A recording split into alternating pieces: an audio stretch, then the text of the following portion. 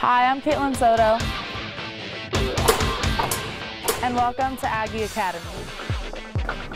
In today's lesson, I'll show you what it takes to be a good free throw shooter. Once you get to the free throw line, now it's time to shoot a free throw. The first thing you're going to do is line your foot up in the middle of the court and get square to the basket.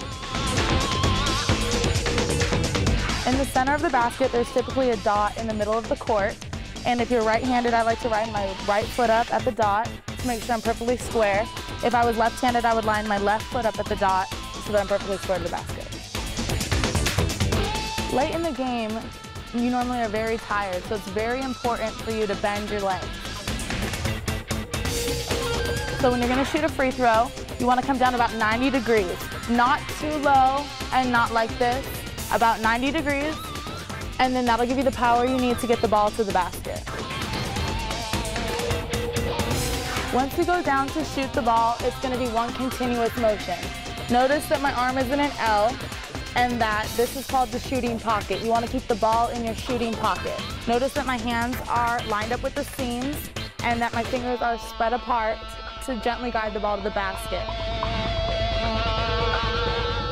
The final step in shooting a free throw is actually letting the ball go off your fingers.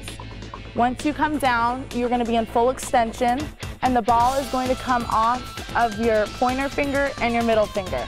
The final thing to do is to put all the three steps together. To bend your legs, one full motion, and watch your follow through. I'm Kaitlyn Soto, and it's nothing but net.